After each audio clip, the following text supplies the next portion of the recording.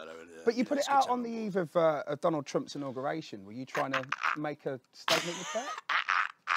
Yeah. Yeah, you've got to be careful when you say Donald Trump because he gets all panicky when you say things like that. Donald, what happened to Donald? Is he in? Is he in? No, he's not is coming. He in? He's not. Is You're all he right. in? You're all right. You're all right. Oh, thank goodness. Yeah, you have to be careful when you say things because he gets upset. Mr. Jam, really, we had no idea that was going to pan out the way it did, but, you know, it did. So you have to be careful with Murdoc because that's one of the things you have to use sounds to tranquilise him. You see, like when he gets into this state, you can see he's very fidgety. You have to just.